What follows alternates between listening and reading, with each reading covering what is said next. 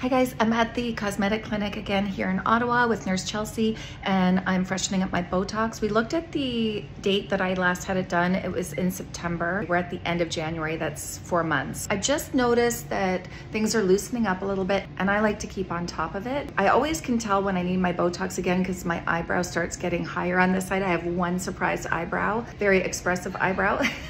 We're gonna do this area here. We're gonna do here and a little bit here, here.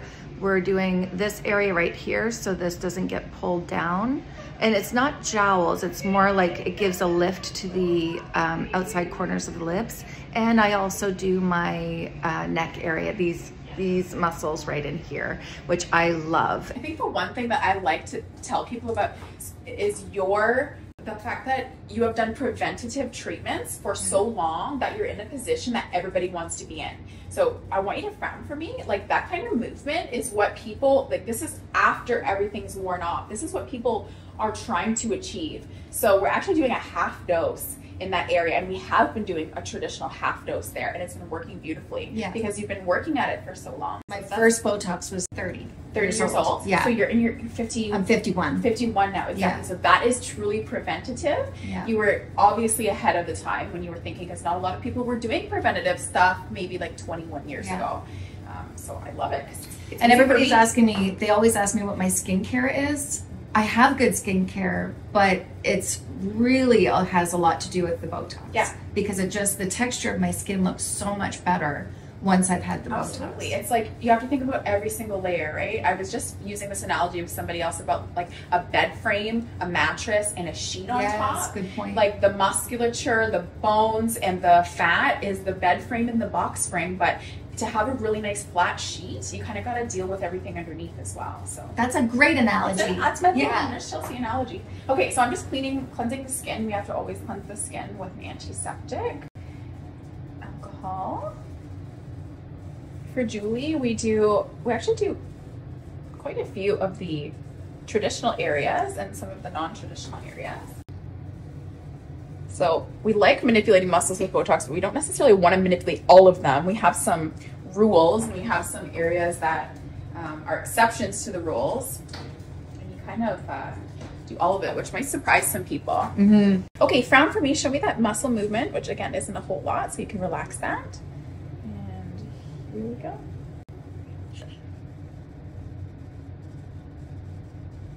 So people always ask me how much this costs on average. Say somebody just does the forehead. Yeah, I would say you're on the higher end because you do. Because I do everything, yeah. But yeah, it's usually, honestly, it's between $300 and $500 for a typical treatment. Raise your eyebrows up for me. Okay, and relax that. So Julie doesn't have a lot of movement, but she does have some lateral movement. Here on the side, raise up again and show the camera. So she's got some strong, and she has one eyebrow that kind of comes up a little higher than the other, the surprised eyebrow. Yeah.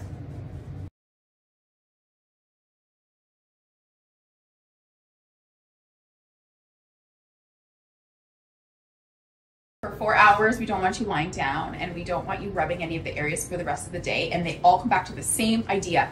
We don't want you moving it. If it doesn't go into the muscle, it's not going to work. And if it goes into another muscle that we don't want it in, then it's going to work in a different way that we don't want it to. So just be mindful of that, and especially later when we're injecting these areas, that's going to be really important. Sometimes we don't inject the chin at the same time as what we call the DAO because it's in too close approximation to this muscle here. So we just have to be really careful after not to move anything around there. So don't aggressively wash your face. Don't aggressively wash your face. Yeah. Okay. Tomorrow you'll be okay, but today don't. Turn towards me just a little bit. Smile really big and show me the movement that you have there. Okay, and relax that.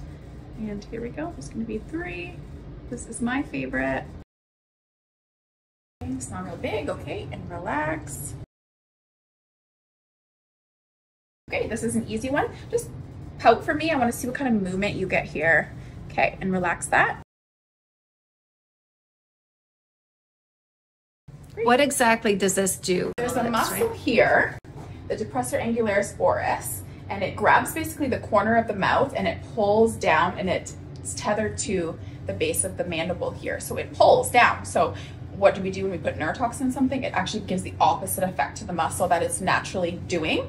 And so if it's naturally pulling down, it's going to allow it to come back up. So this will make me look happier. It's going to bring the corners up. It's nothing, it's not a crazy result in terms of it looking very different, but it does help elevate the corners of the mouth. It just softens it a little bit. It softens it because we attribute a downturned mouth to sad or angry. And that's what I tell people. I just want to look how I feel, which is happy. Exactly. Happy, maybe not always feel awake, but you do want to look awake too. Yeah. Sad is just not my thing. These are my Hulk muscles. Yes.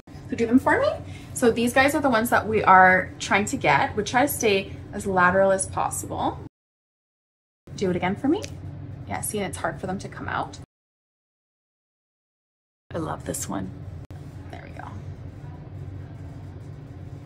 Perfect. So basically these muscles are pulling my this area down, which is opposite of what we want. We want it tighter in to pull up. So like you said, it's an opposite effect. Exactly. So once you relax those muscles, it does the opposite of what it's intended to tuck do. it in. Yeah, and it's just more so also that gravity over time, this muscle tends to like pull downwards, and so it ends up pulling everything with it, and we don't like that. So we put the toxin in and it wants to snap back up again. So underneath the skin, imagine there's a whole bunch of adhesions that the skin is actually being pulled by these adhesions attached to the muscle. So there are specific muscles in our neck and face that the skin is actually attached to the muscle, but the rest of our body, a muscle is attached to a bone.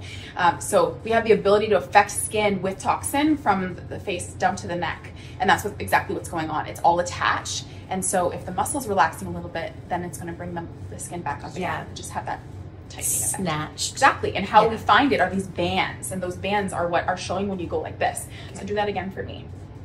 Exactly. Right there.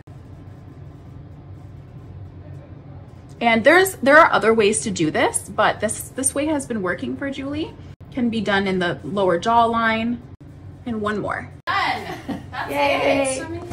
So just a reminder not to lay down for 4 hours. No rubbing, really of any of the areas if you can help it. Most importantly around the eyes, because that's where we really don't want anything to move into other muscles. That's where we get into trouble. So just take it easy. It's one of those days that, you know, it's fine to just do a whole lot of nothing. Like nice light walk could be okay, but any intensive exercise. Also, we know that we can actually sort of sweat the toxin out, so we don't want to do that either. It's not cheap, so let's keep it inside.